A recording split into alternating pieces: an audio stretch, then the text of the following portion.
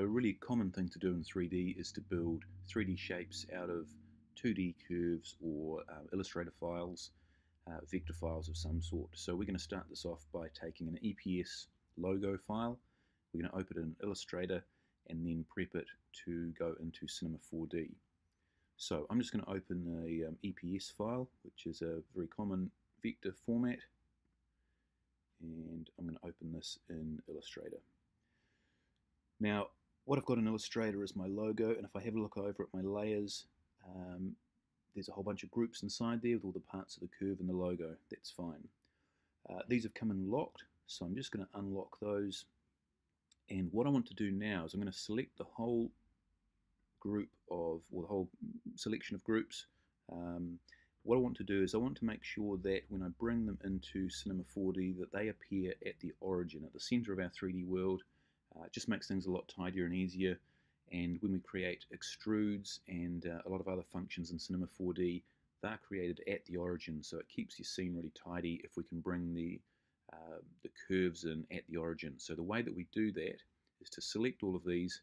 I want to go to the transform window, and I want to make sure that these X and Y values are zeroed out. If these are zeroed, these correspond to the X and Y values in the Cinema4D when we import it. So I'm just going to delete that and put in 0, and I'm going to do the same for my Y, put in 0.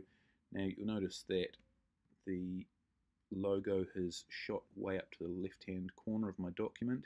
That's fine. It doesn't matter if the curves are outside of the artboard. It doesn't matter as long as all your curves are there and your X and Y values are 0. And now we're going to save this out. So I'm going to go File, Save As. And what I want to do is I want to save this as an Illustrator file. Make sure it's Illustrator AI.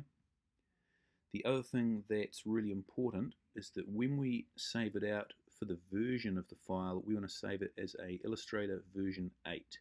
So this is a really simplified version of an Illustrator file. All it saves is the curves.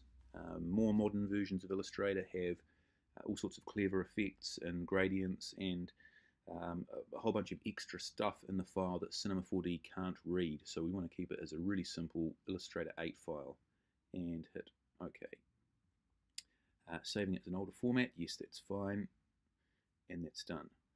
So now if I jump into Cinema4D, I can go to my file menu, I can go open, and I'm going to I'm going to select that Lego file that I've saved out of there.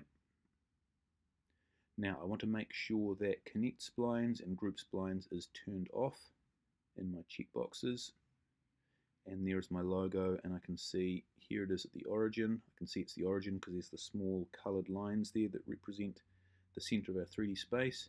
So there's my logo there from Illustrator, and there's all the different parts of the curves all saved into groups automatically. Okay, so the next section is to tidy up these groups.